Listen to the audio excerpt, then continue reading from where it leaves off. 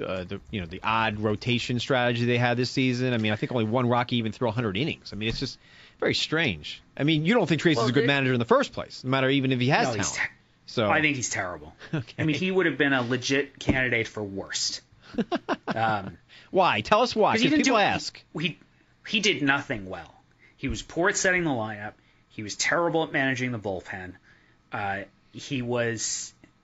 I'm struggling to come up with a word for sort of these anti-development managers. Getting the young guys, not playing them, or playing them in the wrong situations.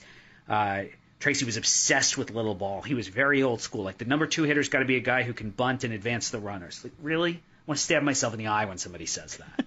It's 2012. If you have Google, you can probably figure out that that's the wrong way to set a lineup, especially in Coors Field, where runs are relatively easy to come by.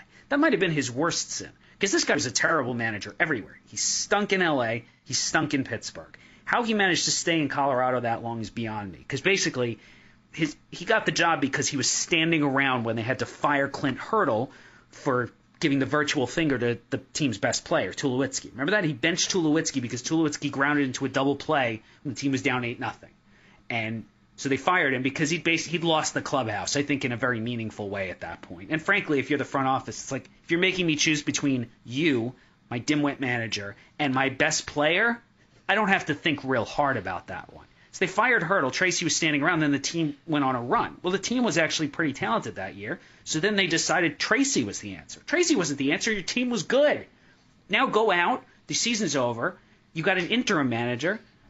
Tell him, you know what? We're putting you in the pool with all the other candidates. We're going to go out and do a real manager search now. We're going to look for the best possible candidate, not give you the job just because you were standing around at the time that we needed somebody. And over the next couple of years, you could see Tracy just continue to sort of hold that team back through all of that mismanagement I just mentioned. I remember 2010, they still had a chance to sneak into the playoffs, and he basically let Houston Street die on the vine, losing all of these games late because they weren't safe situations. I can't use Houston Street. It's not a safe situation. So whoever they get is going to be an upgrade. I hope that they look at this as an opportunity to go a little bit out of the box. You're in a weird situation in Coors Field. You're in a weird situation because you really don't have much of a starting rotation. I didn't hate the idea of tandem starters in the first place. I particularly hated the idea of giving Jim Tracy the keys to anything, let alone a way to blow up your pitching staff. So I hope they go out and find somebody who's a different thinker. It doesn't have to be some stat head manager, just somebody who's open-minded and willing to try some different strategies, because your challenge in Coors Field is more difficult. I think it's the toughest GM job in baseball to put together a club there, because you're dealing with obstacles no other GM has to face. And plus, now they basically have 2 GMs, right? O'Dowd and Guyvette have kind of split the job a little bit, and I think Troy Rank had written that Guyvette wanted to make some changes to the coaching staff, and that might be why Tracy wouldn't stay.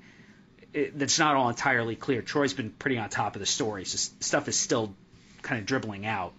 But the fact that there's a split GM situation there could also cause some issues. Could also cause some issues with hiring the new manager. You got to hope that Guyvette and O'Dowd are on the same page with the major league roster and the major league coaching staff. You know, I got to tell you, Keith, a little constructive criticism if you don't mind. I can't tell which side of Jim Tracy you're on here. Do you like him or do you not like him? Because you really haven't made it very clear. So I'm not a fan. Okay, I just wanted to make sure, because your diatribe there was a little wishy-washy. All right, that's sarcasm, people.